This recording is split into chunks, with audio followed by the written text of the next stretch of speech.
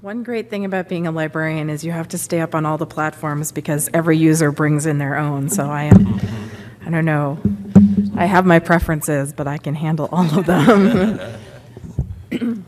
So thank you very much to Bert for inviting me to join in the panel today. I think Letty just gave me a great lead in there with her sort of overview of the ways different folks might be doing user studies and using that information for development. It is heartening to see in Simon's study that there are people who still do use our library websites to find content. It is absolutely the case that we are in a competitive environment for those first clicks or that starting point or use at all as far as Google Scholar and some of the other sources. But many libraries still have high volume through their particular portals, and I can say that I work at the University of Illinois at Urbana-Champaign, and we absolutely have a high volume of this sort of thing. So what I'll be remarking on today is detailed in a great deal more in the Discovery Should Be Delivery User-Centric Principles for Discovery as a Service that I published on the Scholarly Kitchen.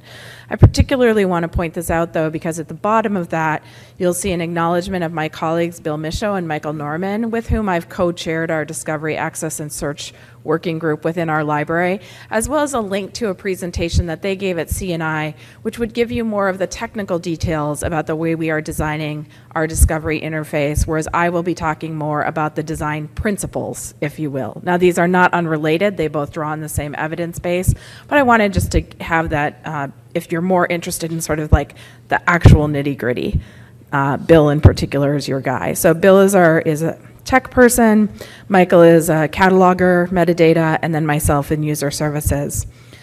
So bringing a user-centric approach means serving a community of users and prioritizing its needs regardless of general trends or fashion. And that's a really important thing, which is not to say that we ignore the general trends or fashion, but at the University of Illinois, we know that our users are distinct and that we have a particular community that we as a library are charged to serve.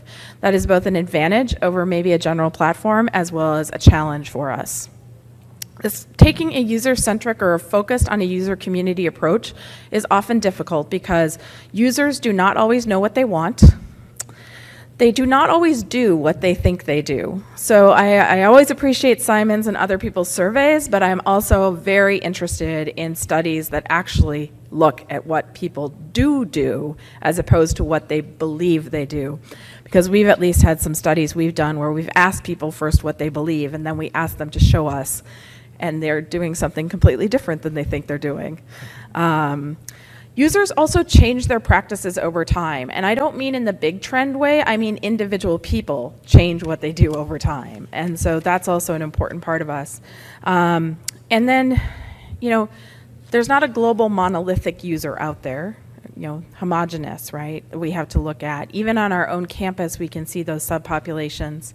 And then, of course, the biggest challenge of focusing on users is that they're not the non-users. And so we're very concerned about who isn't using our discovery interface and what we would need to do in order to get them to use it. Is it because they don't know about it? Different kind of problem than I tried it and it doesn't work for me. So we set about to develop a strategy that responded to these challenges, to focus on what users actually do and the choices they actually make as they do their work in order to reveal the behaviors and desires in our user community. So I mentioned the Illinois context. We're just big. All numbers are always big at the University of Illinois. So we'd like that annual budget of $16 million for collections to be bigger. You would probably like it to be bigger too. But it's big, right? I mean, that's a big number. We have more than 40 million items in our collection, 125,000 online journals, over 800 databases. We just got our 14 million volume. Like, there's no number in our library that's small, which part of what's important about this is, in many ways, we can't rely on numbers to tell us what's a priority for our user community. We have a 60,000 member user community with staggering online use, 8 million downloads of subscribed content, 1.3 million downloads from institutional repository, 1 million circulation transactions, just et cetera, et cetera. But here's an important thing. We know from doing Ithaca faculty survey that our faculty place greater importance on the role of the library as a gateway to information and express greater support for the role of librarians and institutional investments in the library than national averages. So that is both an asset that we build on as well as something that we take as evidence that we've been doing something right over the last decade in that sort of competitive way. The other reality is that no single platform can currently accommodate all of these materials, their related metadata, and the usage levels from our community. So the evidence we've drawn on in making our principles is large-scale user surveys, particularly looking at the items related to discovery and open-ended comments. We've done user surveys for more than 12 years, and I've created an index with a graduate student so that we can go in and say, here's every time we've asked users about ebooks, regardless of the survey, what have they said to us over time? We also make extensive use of transaction logs. Because we have a locally developed interface, we are capturing all of those transaction logs, which we can analyze for descriptive data. So for example, we know that the average length of search has gone up and up and up and up. We also can distinguish pretty easily between a cut and paste search and a typed in search.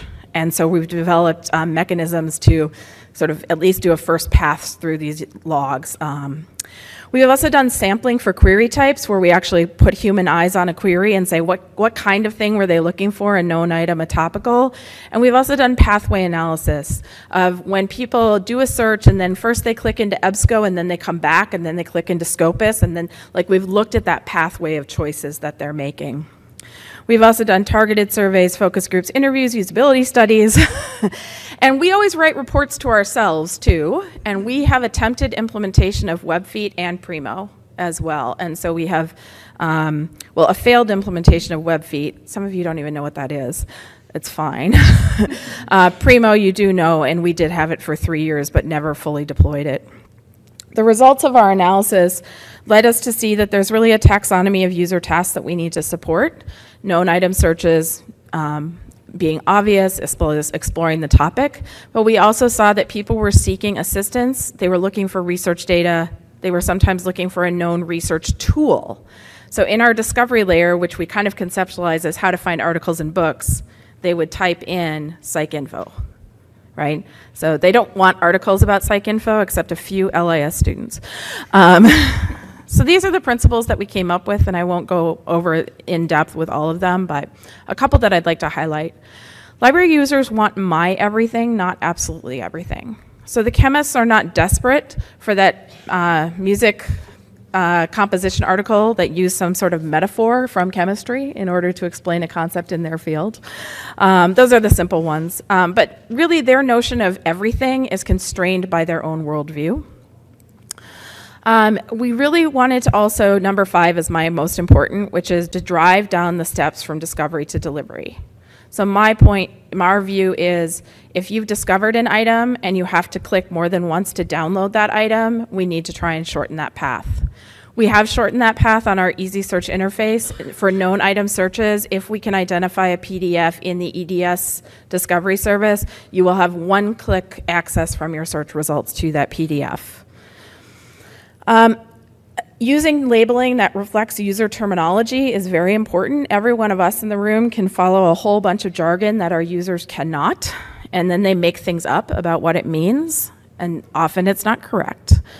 We also have this final principles I want to point out, which is that we always offer a next step. So one of the things that we also did some look at is why do people find Google and Google Scholar an enjoyable search experience? Like people will say, well, I didn't find what I liked, but I just like using it. And I'm like, why? And one of the things we saw is those systems always offer you a next step. So it never just says 0 results. It offers you, did you want to spell it? Do you want to look at this? Do you want to? So we tried to adapt that principle in as well. And so you'll see that we've done a lot with that, including if we can identify that what they really are looking for example, is a database, we give them one-click access. And all DOIs immediately resolve through a one-click access as well. So the result is our website, which looks like this. The main Easy Search site is an open site, so you can go to our library website and just type a search you want into that very first box, and you will get this far. To get any further than this, you'll need to authenticate in most cases. But you see that we have EDS, our library catalog, as well as we do an analysis of the subject area you have searched, if we can match it in, and tell you which library in our system serves you and which librarian serves you. We also recommend for databases that are not part of the Discovery Service that there are other databases in this subject area that we'd like to let you know about. So there's a lot going on this page that I haven't deconstructed, but if you look at it, you'll see those principles in play. So thank you very much.